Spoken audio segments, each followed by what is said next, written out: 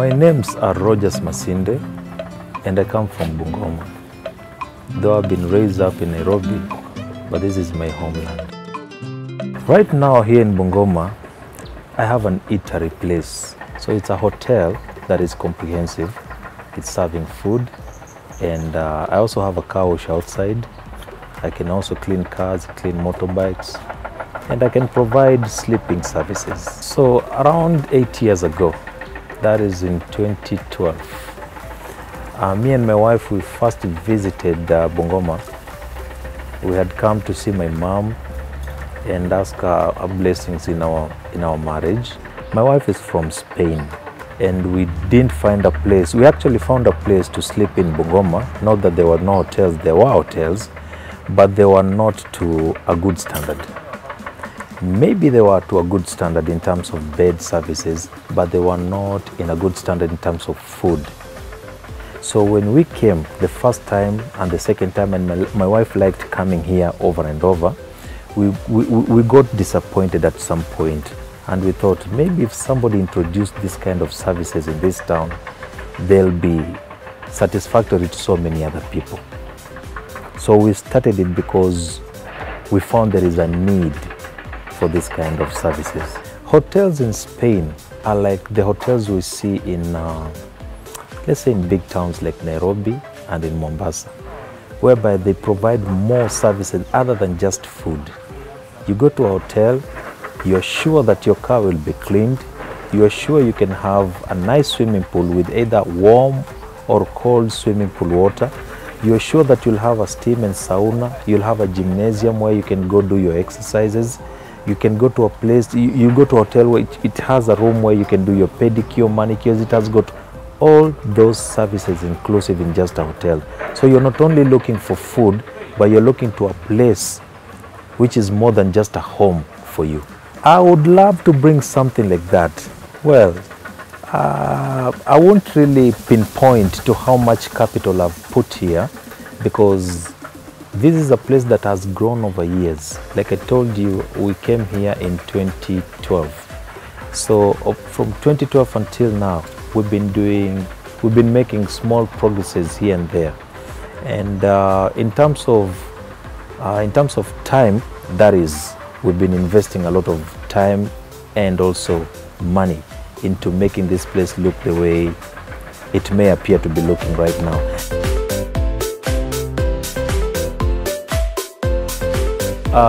The only thing that makes me different from the other hotels in Bungoma is the foods that I serve, the way I cook my food, and the way I serve my food, and the comments we get from the customers who consume our food.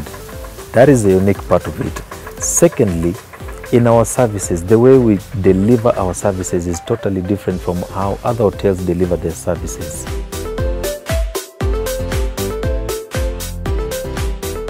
Now Bungoma has new generation people, new generation, for me they're my customer, new generation customers, if you allow me to say.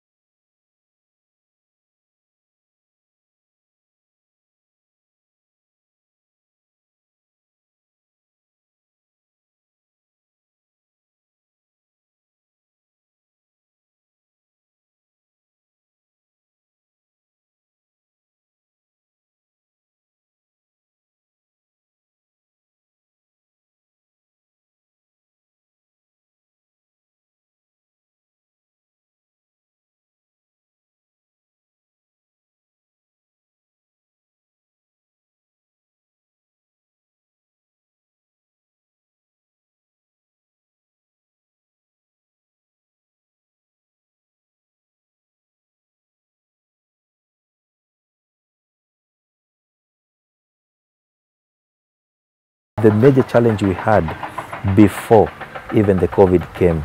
And again, when COVID struck in, we had overall very bad business time because of the hours that the government had curfewed all the businesses to open and close within those hours, and plus the skepticism of clients thinking that visiting the public places or eating food from hotels or restaurants was not a very safe thing to do. So those kind of challenges, we got them a lot.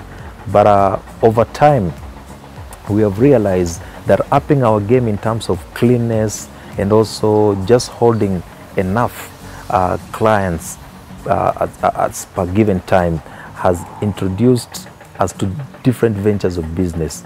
For example, we can also do delivery services instead of just thinking customers can only come here and eat from here. So we started packing food, preparing and packing food.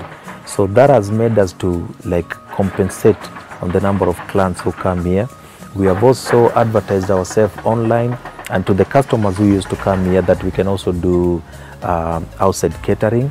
So that is also something that has made us to compensate on the losses that we've been getting during this post-COVID era or time.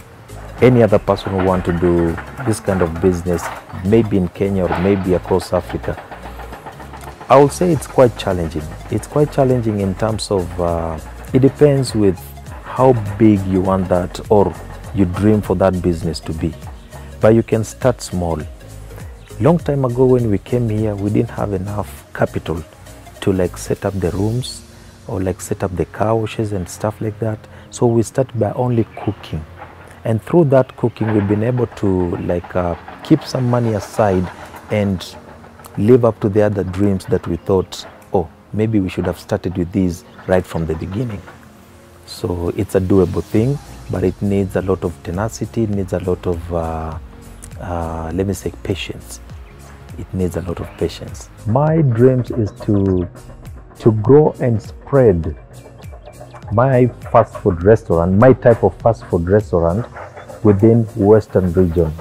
At least I should have branches in other towns within this area and set the same standard.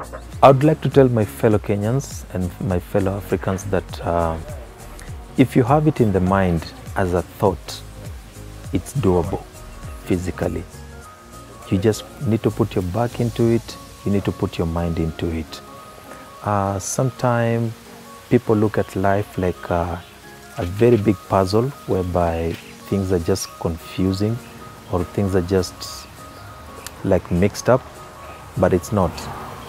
Life can also be as easy as you'd like it to be. So to any African or to any Kenyan who is aspiring to do hotel business, I would advise them to at least get attached to one hotel somewhere in any town and learn the tricks of the trade first before you think of opening yours. Because there is always something outside there that you don't know, that you need to learn from somebody. And then if you add that into whatever you know or whatever inspiration you have within you, then now you can explode into whatever you want to, and nothing can stop you.